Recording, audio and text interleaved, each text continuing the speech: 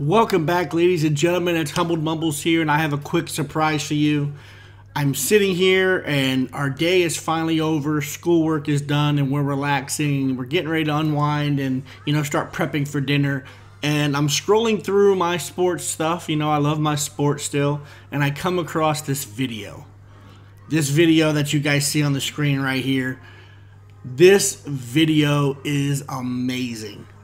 What we are about to witness right now is phenomenal. So what I'm going to do is I'm going to let you watch this video full screen, and then we'll come back and we will talk about what we just saw.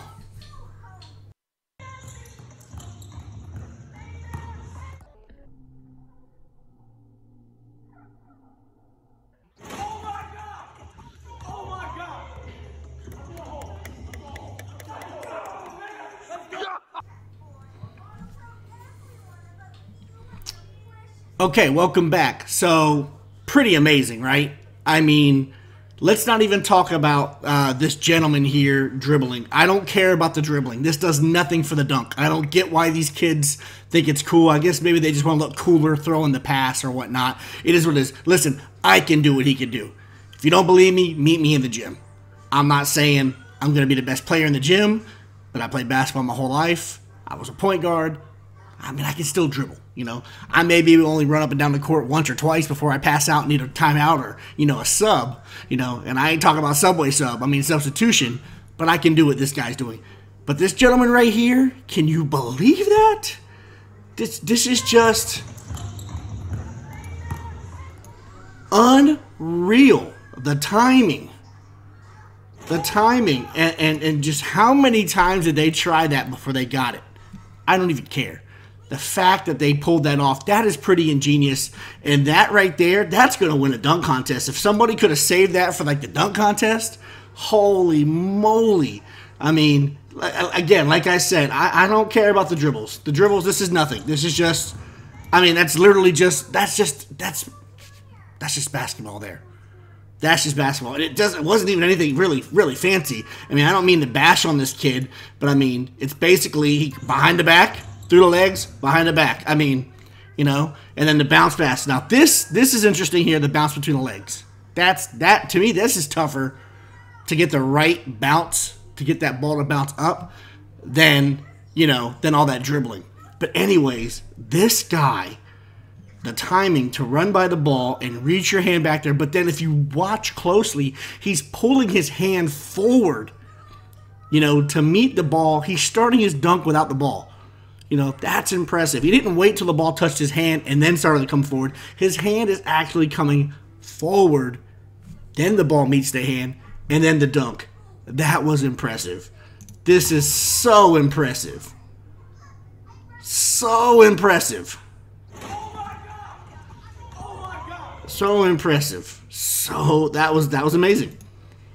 That was amazing. I would like to know just, hey, practice makes perfect. I have no problem with them going 100 times to try to get this done. Dude Perfect does it. All these people that do these trick shots on the internet do it. It's not like they do that on one take.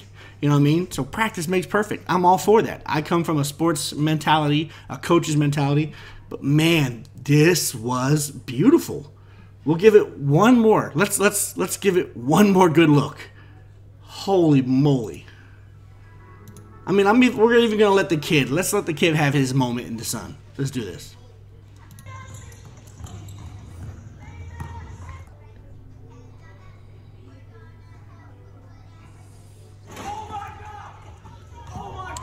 That is amazing. Share this with a family member. Share this with a friend that loves sports.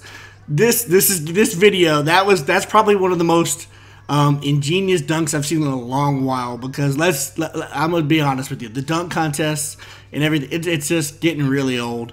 I mean, nothing's really inventive anymore. I think the last really kind of like inventive dunk contest I saw was that one between Aaron Gordon and is it Zach Levine? If I'm saying Zach Levine, I may be saying his name wrong. And I haven't seen a true, and y'all are gonna hate me on this. I love basketball, but I haven't seen a true mastery of the dunk contest since Vince Carter. When Vince Carter put up those dunks, oh my goodness. And I got to watch Vince Carter on a weekly basis because he's from the town I live in, Daytona Beach. I played with him quite often. We would play, you know, quite often. I'd play with him quite often, against him, with him. Phenomenal basketball player. Holy moly, the dude's amazing. And he's still in the league doing his thing, so that's props to him as well. His dedication to keeping his body fit and, you know, just the business side of things. And so I haven't seen a dunker since him, you know, just take over a dunk contest. So I don't even know why they do the dunk contest anymore. And the people they picked this year, I mean, 3 of them I can see, but that 4th pick, I ain't going to name no names because I don't like to call people out, but I don't know what they're thinking putting him in the dunk contest. Well, anyways, guys, this was pretty spectacular. This was amazing. So I'm going to leave it with you one more time. So I know you want to see it again. I want to see it again. I'm going to pull my son in here, and I'm going to show it to him as well. What a phenomenal dunk. Holy moly. Here we go.